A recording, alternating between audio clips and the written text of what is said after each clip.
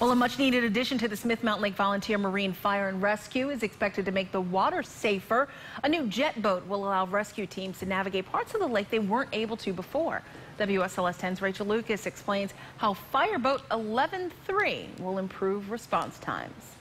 We're not even a week into summer yet, and already it's been a busy season for fire and rescue crews here at Smith Mountain Lake. So far, they've responded to 3 near drownings, a jet ski explosion, and a house fire. They say the addition of a new boat will help their response times.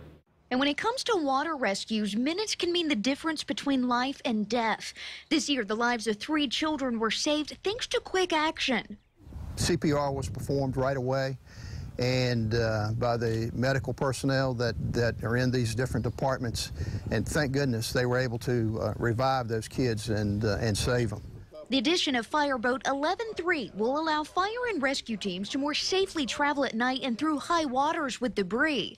You can even take a fire pump and bring on board and fight fire with that can be on the scene in 15 minutes versus an hour up the river. This boat's going to stay on a trailer, so when we get that rescue call up at Bay Rock Marina, then all we have to do is hook up to it and take it up there, and I'm going to say from our office up there might be 15 minutes, if that, and they can be in the water.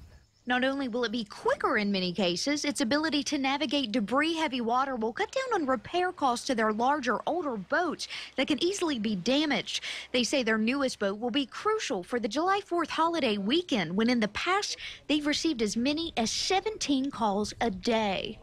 The rest of their fleet is between 20 and 30 years old, so they do hope to replace those in the coming years, but they rely on donations from the public. At Smith Mountain Lake, I'm Rachel Lucas, WSLS 10.